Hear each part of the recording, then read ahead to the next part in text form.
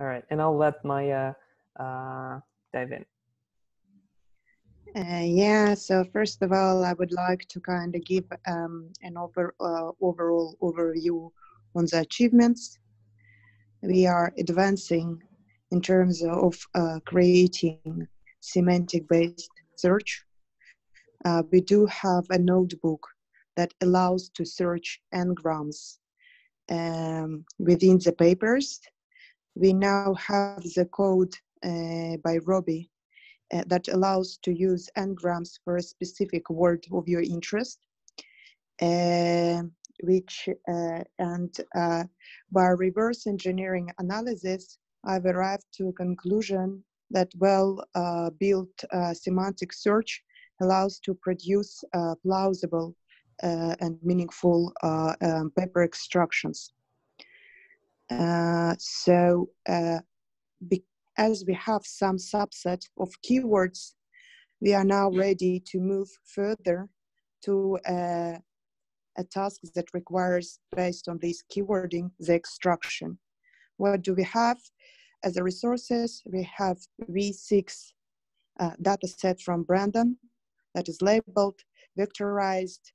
It looks beautiful, and it's quite user-friendly. We have general LDA notebook that allows to perform the search. And we have keywords as an input to start extracting search that is related to heart diseases. And this has been opened now as a task on our Trello board. This task is a little bit complicated, so I would like to explain it in depth, taking into consideration that my English is not the best, but I'll try my best to make it as clear as possible. And I would like there are a lot of members now currently working on n-grams extractions and semantic, all kind of semantic tasks. That would be great if these members are online now, if they share their concerns or findings or blockers. So anyone? So one thing I'm realizing when I'm looking through some of the notebooks is that what Carly or Cara did for the heart disease one, it's not necessarily finding grams versus documenting the frequency in grams currently in the data set. So it's not necessarily finding some. And so I'm modifying, or at least adding Robbie's code and then like just extra code to allow so that it finds n-grams based off of what we think are n-grams versus like trying just to document them, because it doesn't really add anything that we don't know already. It just like we just have it versus like it finds new ones. So I'm just modifying that, and I'm trying to see because age was a very simple in a sense where you only had one keyword, and from that we could filter through, versus if you try to filter through cardiac, disease, CVD, heart, like at different times, it would just be very it would just be multiple times you're doing it. And so I'm trying to edit the code to allow for a little bit quicker processing with Robbie's code. This sounds amazing, and if there is someone who will be capable of integrating things together afterwards, that would be lovely.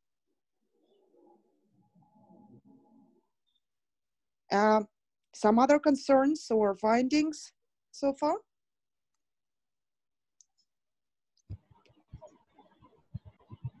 It seems there are no.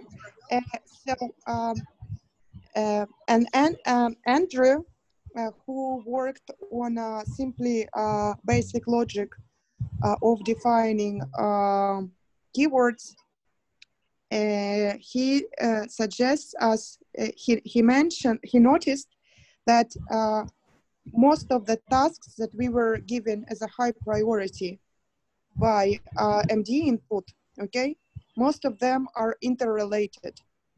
For example, indeed that age contains heart disease and lung disease and heart disease are chronic diseases. There are some kind of interrelations. So Andrew, after we proceed with an extraction, suggests to do matrices that will allow us to do cross-sectional analysis, which is, I think, a great idea.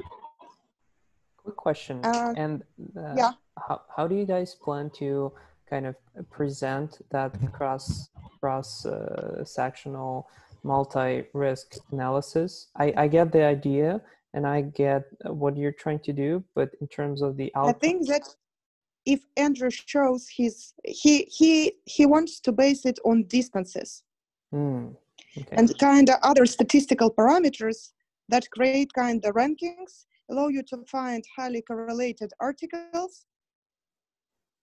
And so is the output the kind of the clusters of interrelated risk factors? Yes. Okay, so the end output. So if you want, kind of showcasing like this group of age-related diseases, age-related risk factors, and age plus clusters. lungs. Mm-hmm. Yeah. Okay, well kind that's very cool. Yeah. Do you, Randall, have a feedback on that? How that would be useful for MDs and physicians?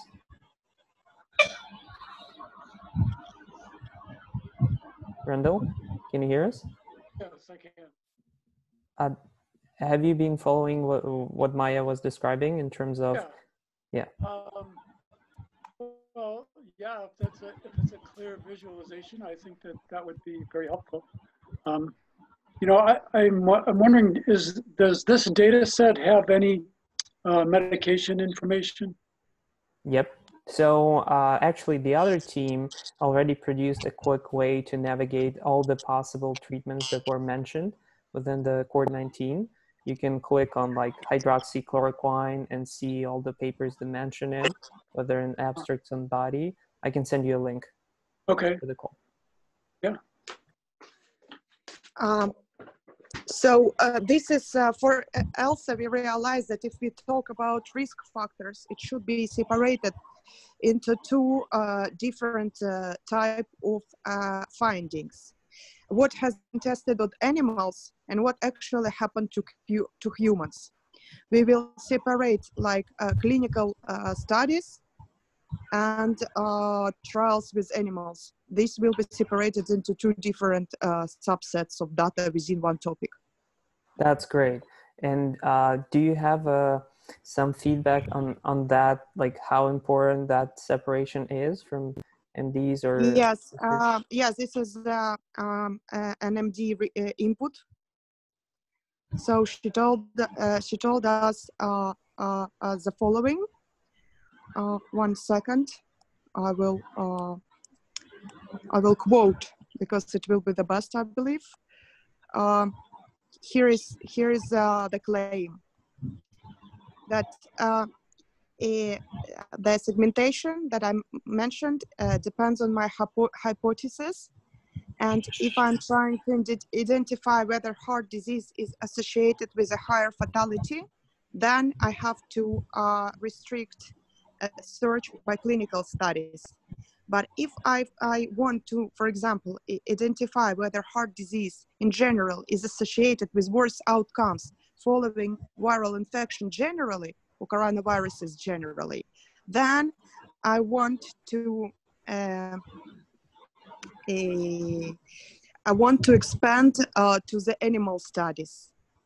And animal studies, it's usually dogs, pigs, and sheep, and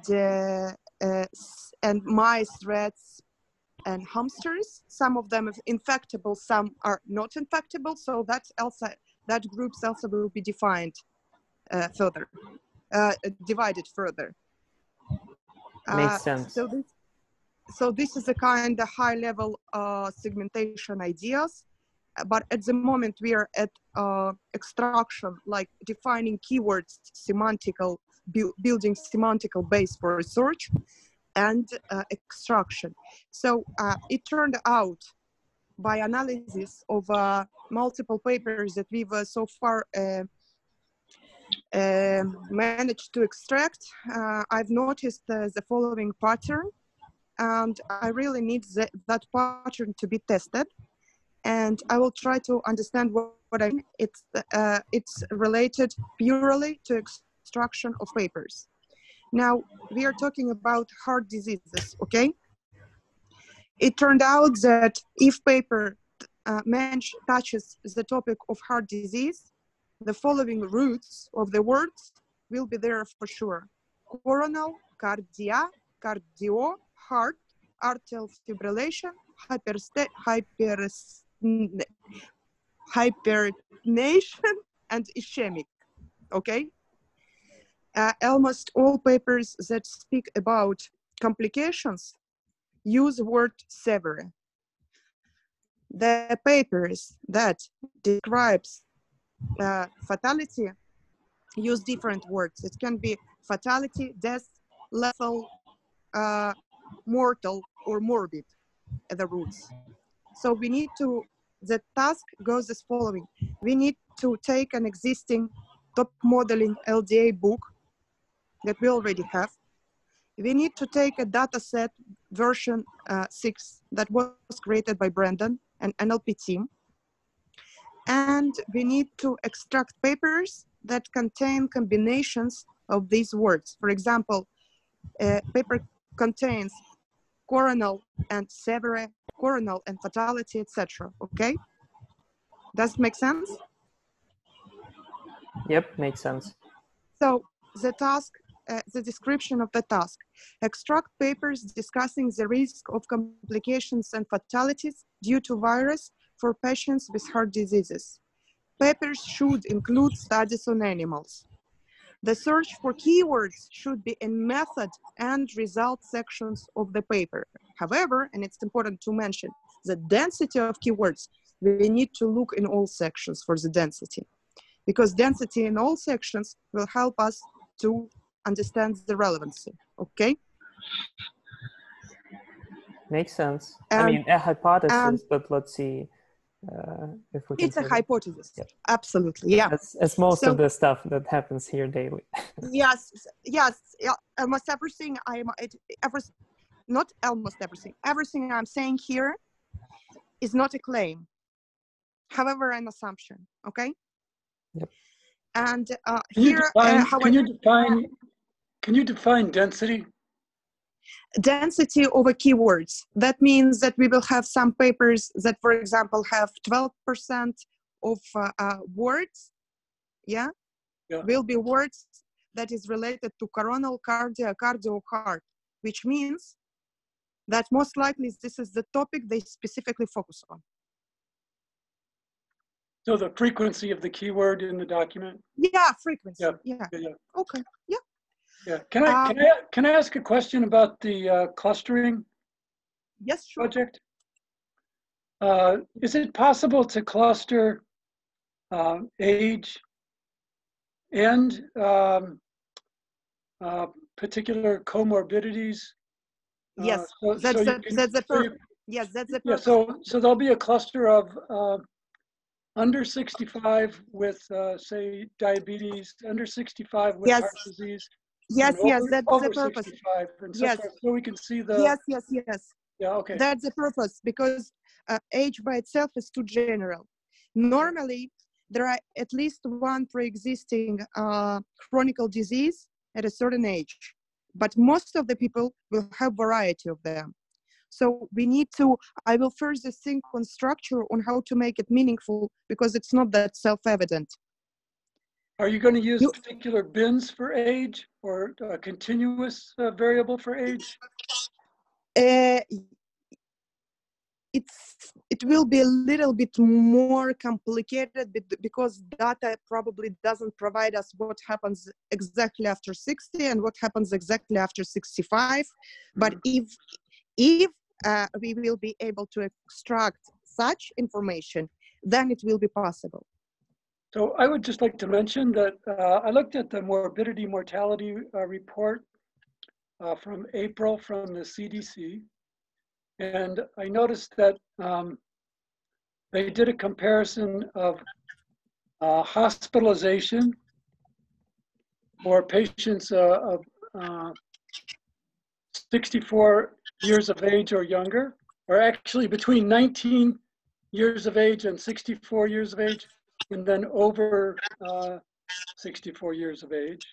And then they also compared admission to the hospital and admission to the ICU. And then they also compared comorbid condition. So there was a difference in the percentage of comorbidly positive patients admitted to the ICU in the elderly group. So for example, Indeed. yeah, so 91% of the patients in the elderly group who were admitted to the ICU had at least one comorbid condition, Absolutely. whereas only 30% of the under 65 age group admitted to the ICU I'm sorry, 70% had comorbid conditions in the young group, 91% had comorbid conditions in the elderly group. The conclusion that I took from the overall set of data was that if you're elderly, you have a greater chance of being hospitalized. Absolutely. If you're elderly and you have comorbid conditions, you're more likely to be in the ICU. Most likely. More likely to be in the ICU if you're elderly and you have at least one comorbid condition. So that's what's motivating me to look for a clustering result that segregates by age and segregates by comorbid conditions. We will try to do that, absolutely. And I want just to go back to task and explain the outputs that we expect, okay? So the outputs that we expect, it should be code, and it should be extraction in the form of a CSV file.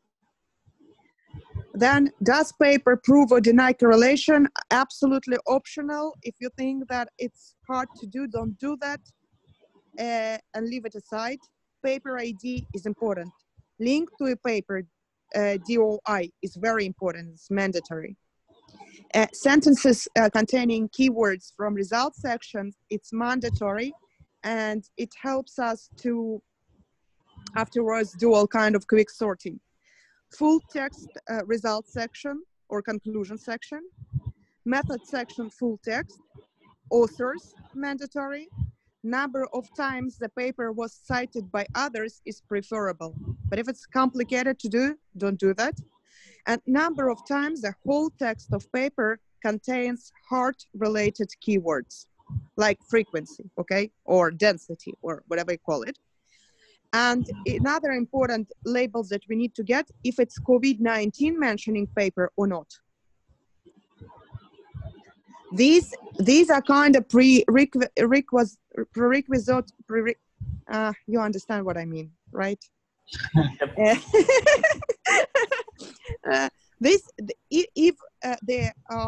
If the extraction will be done in this form, it will allow us to make a lot of meaningful filtering and a lot of meaningful segmentations within that papers.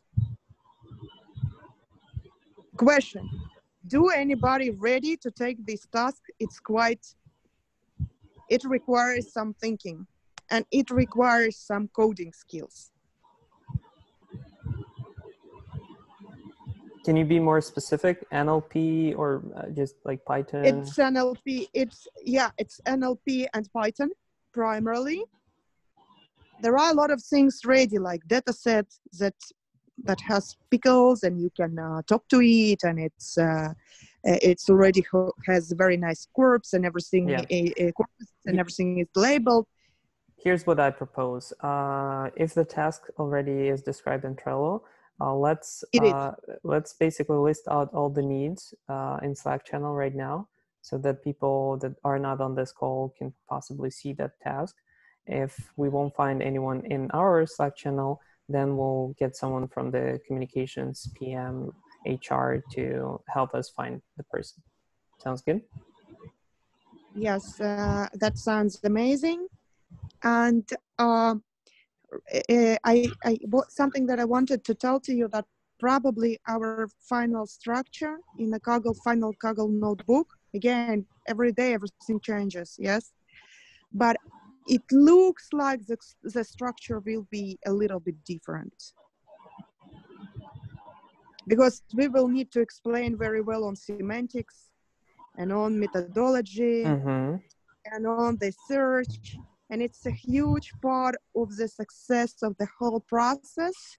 And also it's important to explain disadvantages of this method. So the structure will shift a little bit. More importantly, it's super important for me to catch up with you and document what you're already doing to expose this to other teams, because believe me, Risk Factors team is way ahead in terms of this, knowledge base, in terms of how to approach these specific questions. Other teams are more, deep down into machine learning tasks, and you guys are doing some tremendous foundational layer that will propagate to other teams. So I'll try to catch up with what you're doing with the n-grams and this initial pre-processing and filtering and the heuristics you're using, and I'll try to modify the structure of the notebook. Oh, amazing. Thank you so much. Please, members of this group, please consider taking this task. And if we produce high quality results, that will be out of this world. It will be just out of this world. As we discussed earlier, Maya, hello everybody, by the way. Hi, yeah. About presenting in a really simple way, communicating the sort of model, the workflow of what it is that we're doing and what the outputs are, and just how we get to those outputs. So this is something Maya and I discussed earlier. So I'm going to try to document that in a really simple way, the simplest way we can. Maybe produce a flow chart, a short presentation that I can maybe give to you guys just to describe what it is that we're planning. So. Oh, that's amazing. Okay. That's amazing. Thank you so much. Iason and Andrew, they really helped me today and yesterday, just in an amazing way. We really advanced so much. Robbie did an amazing code. Kevin is helping us to fine tune the code. The member with this a little bit complicated name, okay, but this guy does an experimental design of his own, which also sounds amazing, and I'm curious to see results. Like, I have to tell that the contribution of the team is beyond amazing. I'm really amazed. So it seems so from the outside too. Like, wow. I learn every day so much from the team. Especially having Randall here on the call is amazing, because none of the other teams have such an active participant, which is impressive. So thank you so much, Randall, for dedicating your time. Randall created the whole structure for everything we are looking for now, giving us the priorities. That's his very important contribution. Yep, it's amazing. Again, like, all people from different backgrounds somehow figured out a way to work together, and it's impressive and very inspirational. Thank you, guys. So we will have, I believe we will have a call tomorrow, and yeah, Arthur, I will share the link to a task, and please try to help us to find someone. Okay? Sounds good. All right, guys, I'll wrap it up. I'll stop recording and I'll upload the video shortly. Thank you so much. Oh, go ahead. Yeah, so I'm really intrigued about this idea of the medications, the angiotensin converting enzyme inhibitors, and angiotensin receptor blockers as being effective treatments or being risk factors for severe infection. Do we have a data set that includes medication lists where we can interrogate whether being on those medications offers protection or if it increases your risk for severe disease? Yeah, so I would say that, so there is this progress of the vaccines team that built this kind of visual database. I'll send you a link after this call to explore. Maybe you can spend 5 minutes and I'll explain what is happening in there on the call. Overall, no, there is no such, aggregate way to showcase the risks, though I feel that the treatments team, which is the separate team, a part of those 4 teams that we have, the main teams, is kind of trying to approach it from that dimension. And there is a different progress there. We've kind of excluded that team from the main flow because it wasn't a part of the Kaggle challenge, but we want to make sure that we're actually doing beyond the Kaggle challenge and helping with what's really necessary. So that treatments team is kind of organic effort. I've created a private channel so that not everyone who jumps in is flooded with a lot of teams, and we're trying to progress with that. And I think we're going to have a daily call today for that team too. So maybe you can ask that question in the treatments team and see if Hillary or any other toxicologists have input, because there is Hillary and her husband, which I believe are both toxicologists and pharmacologists, so they may have better input. So that call is today? I think so. I think at 3, but I'll have to double check. We're still bad at organizing calls, so I'm trying to figure that out. Okay, thank you. Cassie? Thank you so much. Hi. Yeah? I've got a couple of queries. So first thing is to let you know is I'm working mainly Team Geo, and what we are actually in the process of finalising a roadmap document to look at what we aim to produce and when we aim to produce it. So we're looking at basically 3 phases. The phase 1 is basically the first April 16 Kaggle competition deadline. The next is the June one, and then we have like an ongoing phase, and we're looking at ramping up the granularity of the data, the number of factors as we go. What I would like to know from you guys is what are your needs for Team Geo? From what it sounds, I don't think there are any specific needs for right now, but they will start appearing down the line as we integrate more and more data in terms of like environmental factors and others. For right now, it sounds like we prioritized the more demographics factors and the disease correlations based on the input of MDs. Hope that answers your question. Okay, we've got a demographics database. We've basically got basic world coverage, and then we have more granular coverage for selected areas. If you guys have any priority areas, that would be and awesome. In terms of demographics, can you quickly give us a summary of what kind of demographics data you have? At the moment, we're extracting things like age, sex, ethnicity, all that sort of stuff. From where? Some of it is coming, I believe, don't remember where the majority of it is, but the USA specific is coming from the US Census data.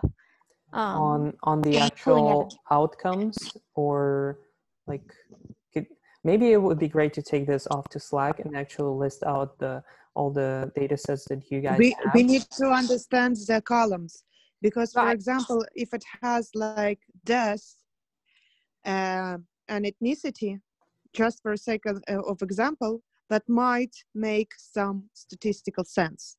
If it's number of cases and ethnicity, this won't help us at all, because number of cases is a very unrepresentative data all over the world.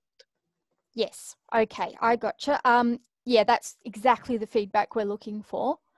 So if I let you know what our target output is, and you guys could weigh in on that, that would be awesome. I did also have one other question.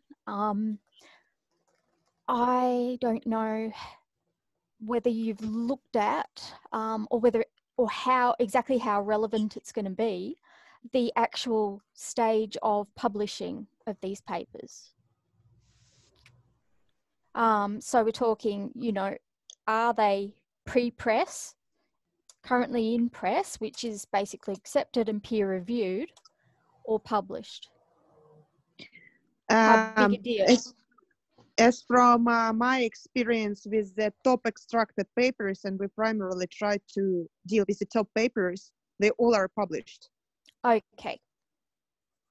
Great. And as per manual review, which I do all the time on the datasets, the magazines, at least, they look good to me. It's not it's not the Guardians. These are normal medicine journals. Yep. Okay. It was more a case of end users knowing kind of what stage the publication is at.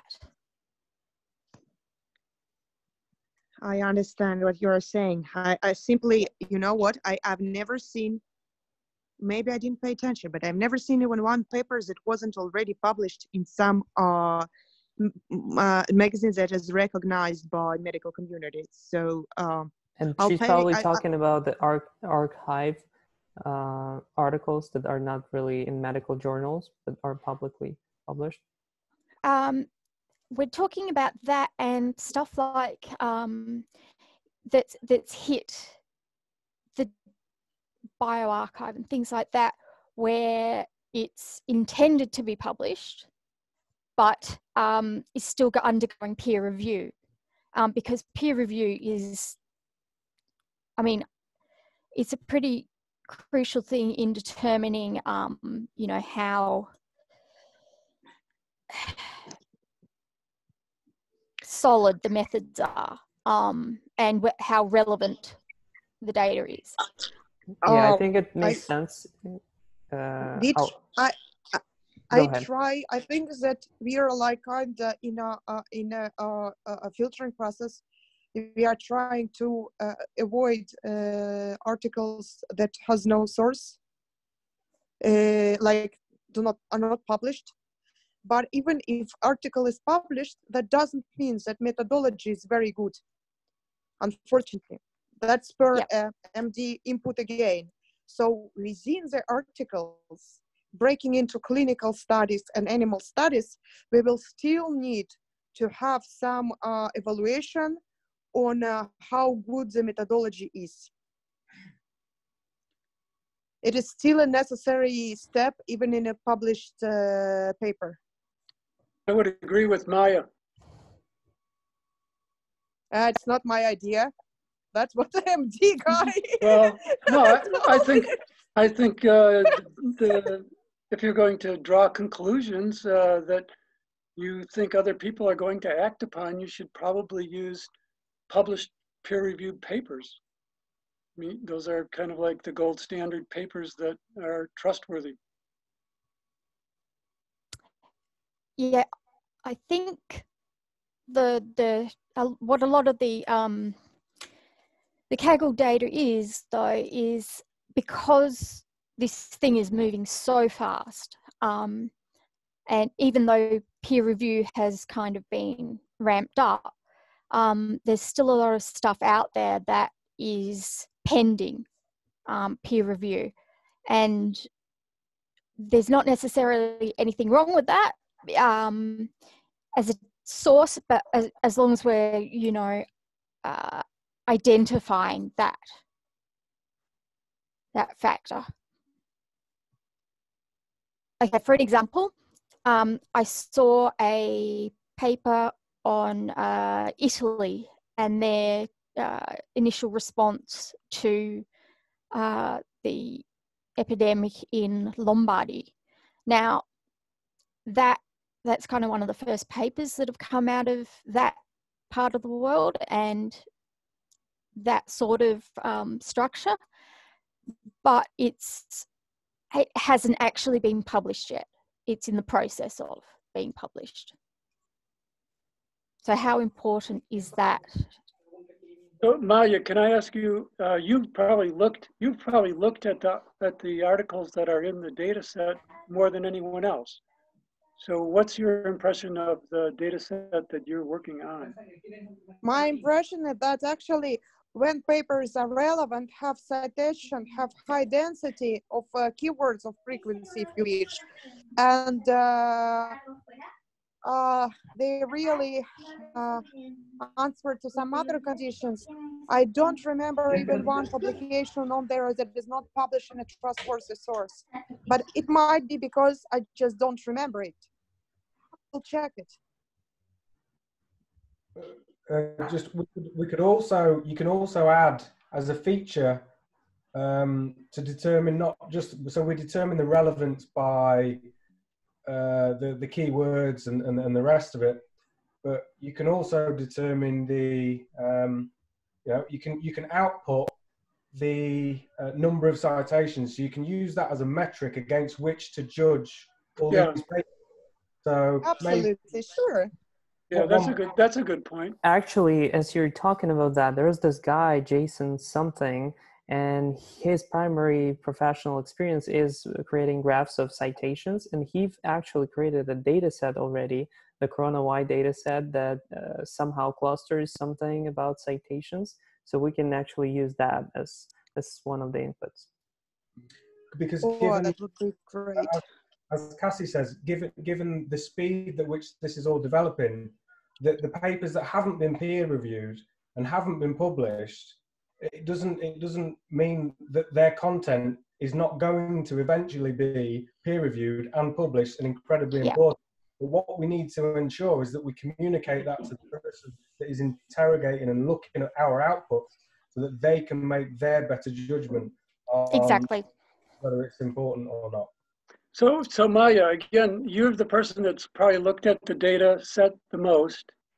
Do you have information about how that data set was constructed? No. But so, what's the source of those journal articles? Who decided what went into that data set? I have a quick explanation of that. There is a committee, the White House, Allen Institute for AI, and a couple other organizations that organized this initiative and assembled this pipeline of getting as much into this data set as possible. We're still figuring out a way to more efficiently work with Allen Institute for AI to understand what that process looks like. So to answer your question, we have a general idea, and they tried to explain it on the Kaggle challenge, and there is a specific PDF document that talks about it, but not in details, unfortunately. I think there's a query that they link to that shows like what search parameters they use to get all the articles. I think it's just like I can still find it, but they do line it out. If you can find that and share in the channel, that would be great. To add so to Cassie, I wonder if Cassie, have you seen that document that Artur is referring to? No, I have not as yet. But I would really like to take a look at it, because the other thing that I'm doing for Geo is reading the articles and trying to shape our output with what they're finding. So trying to measure the importance of certain factors and increasing our data density for those factors. So my thinking is that if you were able to see that document, you might find that the criterion for including an article in our data set is not that different than the criterion that was used to create the data set that you're working on. And if that's the case, then the two data sets would be comparable. Makes sense. Yeah, I mean, we don't really know if there are unpublished articles that are in our data set. Yeah, sounds like a fundamental kind of foundational layer to figure out maybe and actually start pulling together the data sets team, because there are many people that are working on that, and maybe just organizing that effort to create the FAQ, just frequently asked questions about the data set that we have, to also propagate this to other teams that are definitely wondering about the same thing. Can I ask you something, Arthur? Just a quick question. You mentioned the graph, that someone created a graph on the cross citations between papers. Yep. So if you go to the CoronaWhy Kaggle dataset, you can find, and let me send you the link. I sent that link in discussion. There is a dataset of citations, that citation-based metadata from Microsoft Academic Graph. I think that's the one. Okay, because this will significantly help with topic modeling as well, not only to judge the paper worthiness, but also if the topic has been identified correctly. Yep, sounds good. All right, guys, we're 15 minutes over our designated time. It was amazing. So much stuff is happening. Let's try to push through, and any follow-up actions that we've captured. I know we haven't designated a note taker for this call, but we probably should tomorrow. And I'll upload the video shortly. Thank you so much, Artur. Awesome. All right. Thanks, guys. Thank you. Bye. Thank you.